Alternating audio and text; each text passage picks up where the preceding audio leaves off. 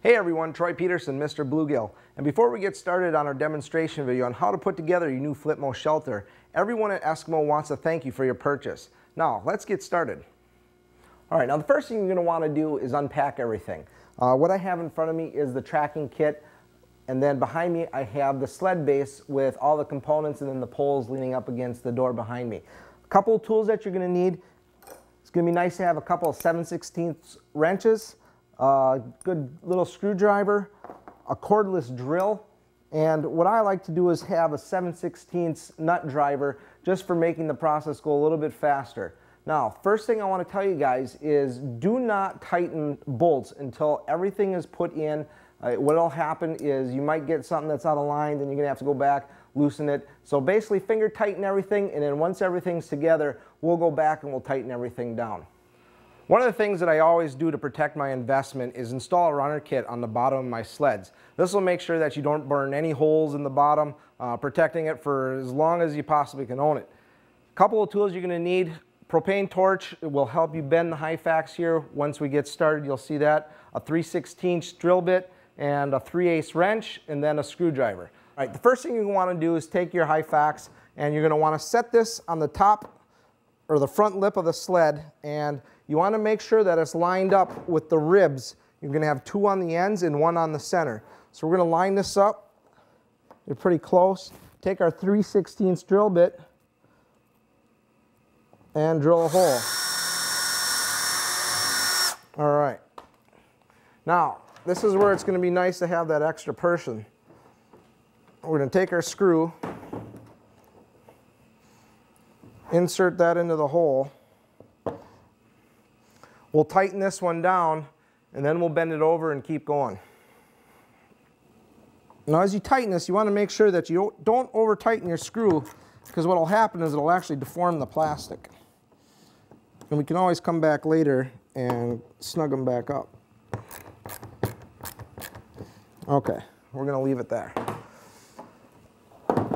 Now, if you don't have a torch, what you can do is you can bend this over, drill your hole, and continue on down the line. But it's really nice to have the torch, heat up the plastic. It'll help it fit the contour of the sled a little bit better.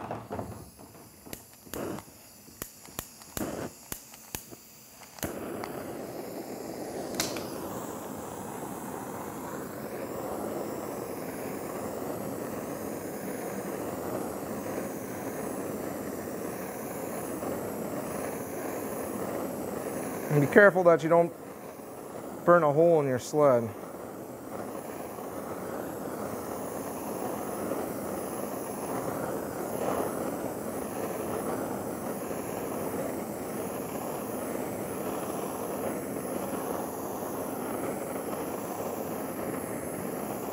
There. Now we can go ahead, make sure everything's still lined up, drill our hole. We'll insert a screw there.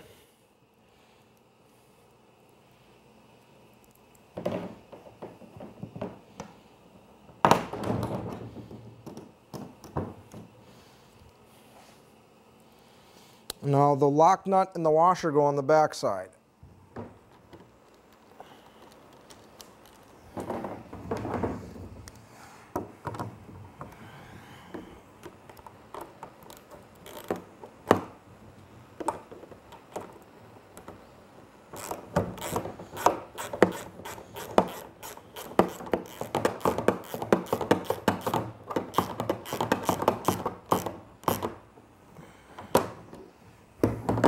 Okay, now that you have your contour, basically just line up your Hyfax on top of the rib of the sled, work your way down, tighten everything up, and do that for the next two, and then the Hyfax will be on.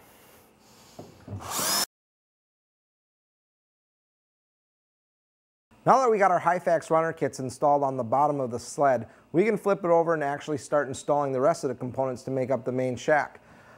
First thing I want to do is take all the parts out of the box, lay everything out, get everything in place, and it'll make installing everything a whole lot easier and it'll go a lot quicker for you. As you can see, I've laid out all my bolts, nuts, washers. I've got my two 7/16 wrench, and I've got all the pieces that make up the shack pretty much set into place, ready to go. What you're going to find, you're going to have 1/4 bolts. You're going to have 1 inch and 3/4, and as we go through it, we'll explain where everything goes. We're ready to start assembling the main part of the shanty, and really it's just a few components that go on per side.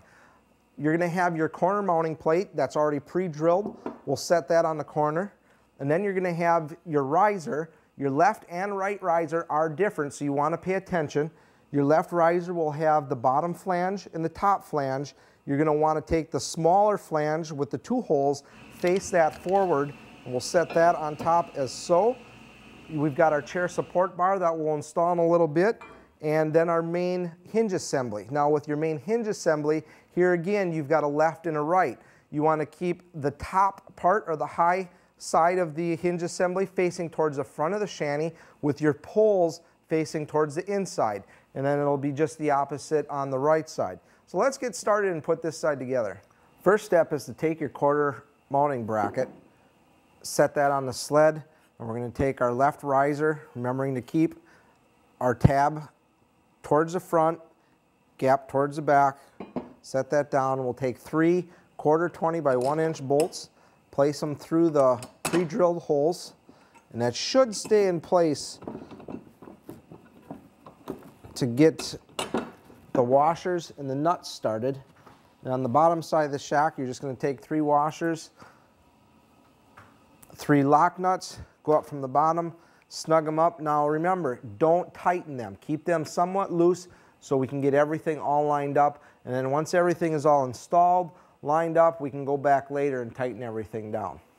All right, now that we have our corner mounting plate and our riser installed, we can continue by adding our hinge bracket. And what this is going to do is just add some extra support.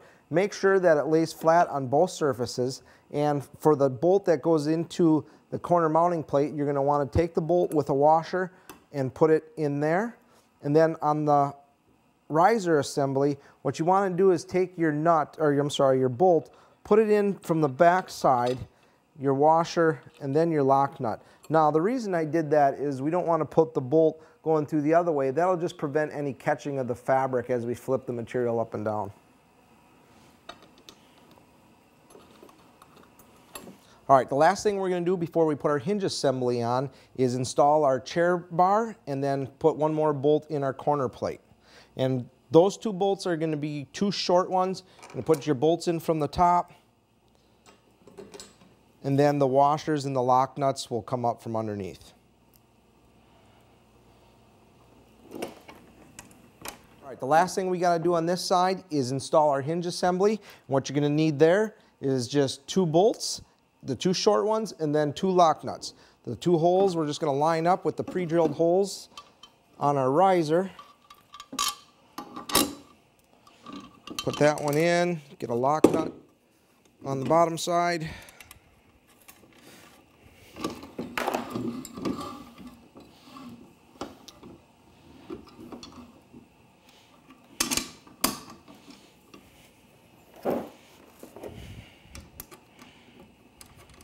All right, we've got this side assembled.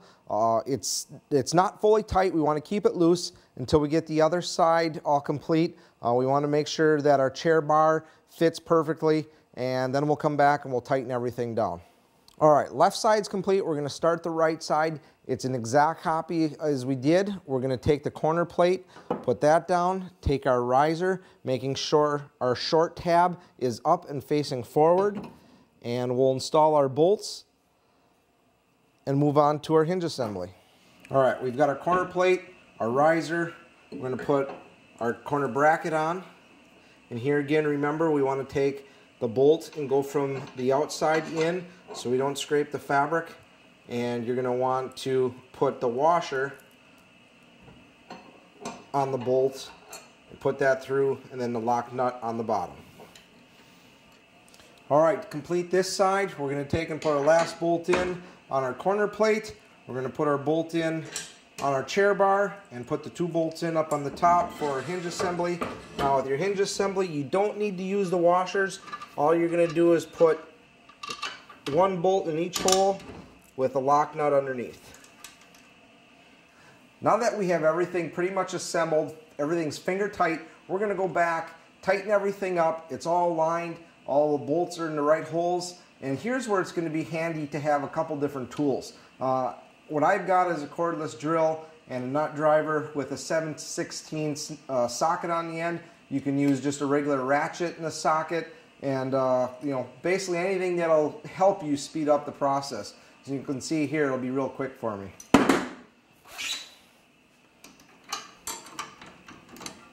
You're in the shadow.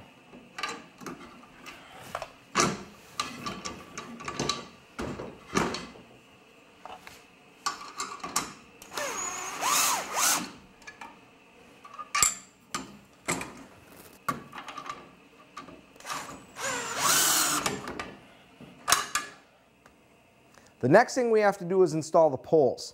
Now, there's 3 poles that are going to be exactly the same with the handles facing in. And then there's going to be one that's going to have the handles facing out. Now, the neat thing is that each pole is marked separately with a special number for a part number, so you can tell that way as well. We're going to start first by putting the 3 back poles on.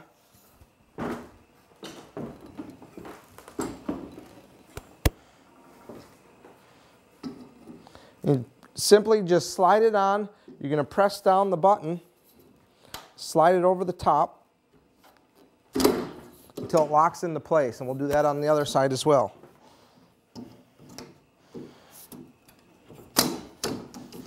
All right, and we're just going to keep working our way towards the front. Okay, the last pole we have to assemble is going to be the pole that's going to lay on the ice. Now, you don't want to assemble it right away, because what we have to do is actually run the pole through the skin. And we're going to lay the skin out here and show you how we do that now. Now what you can see here, I've actually laid out the skin material, and the back of the shelter is actually up. And what that's going to allow us to do is, once we get our front pole through the sleeves on the front of the shack, we'll be able to pick this up, pull it over the top, and continue with the installation of the skin. All right, now we're going to install the bottom cross brace through the tent. And what you're going to want to do is make sure that your QRS, the tab, is up. And we're going to start with our left pole going through the right side, and we'll slide it all the way through the bottom.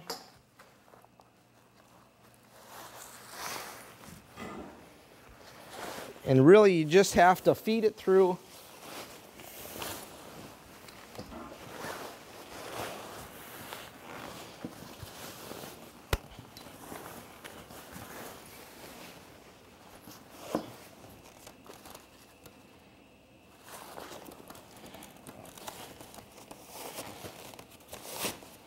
Like so. We'll straighten everything out. And now, as you can see, I have my QRS tabs have to line up with the little push button on your pole. We'll slide those over the top.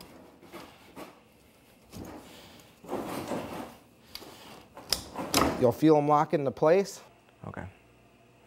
Before we flip the skin over the top of the shelter, what I'm going to do is actually install our spreader poles. And what that's going to do is create a good solid framework so you're not in there fumbling around with the skin. Now that we have our spreader bars installed, you can see that the framework's pretty solid, and that's going to make draping the skin over the frame a lot easier.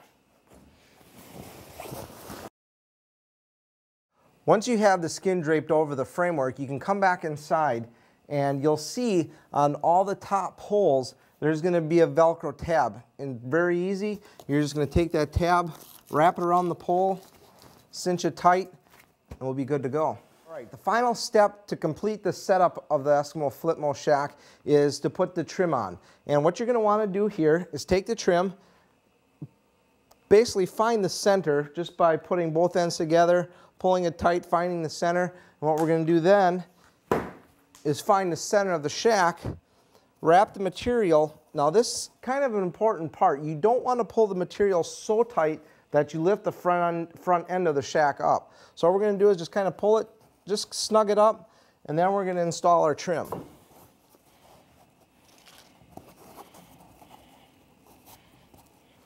Okay, now it doesn't matter which way you go, whether it be left or right. You're basically just going to keep this fabric tight, work yourself all the way around, and then we'll come back and we'll put the screws in. Now when you get to the corner, you're going to want to make sure that you go underneath the wind flap. And what this is here is just to protect the wind from getting in behind the shelter, and allows you to bank snow on it once you're out on the lake. So we're going to lift this up and continue to wrap just on the red skin material. The last thing we have to do is install our screws inside the trim. And what I like to do is actually have a torch by me. And it helps the screw get started, kind of cauterizes the fabric, and just makes it a little bit easier to put these screws in. I'll just take the screw, put it over the top of the torch for a couple seconds, get it warm, and then screw it in. Just like that. Now, you've only got a few screws, so just what I like to do is put one in the middle, put one on each end, and then evenly space them. And make sure you have one on each side of the corner too, because that's the one that usually likes to come off the most.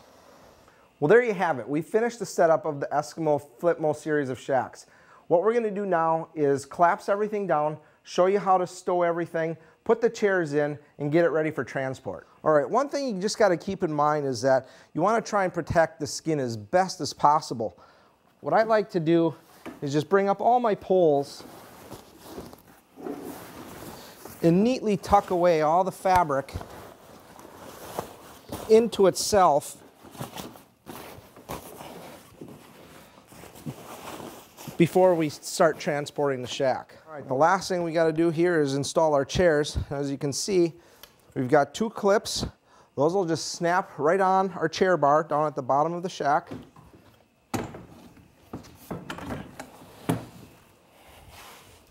And depending on the model, if you have the Flipmo 2 or the Flipmo 3, you can put all 3 in, or do it to your liking for whatever configuration you want.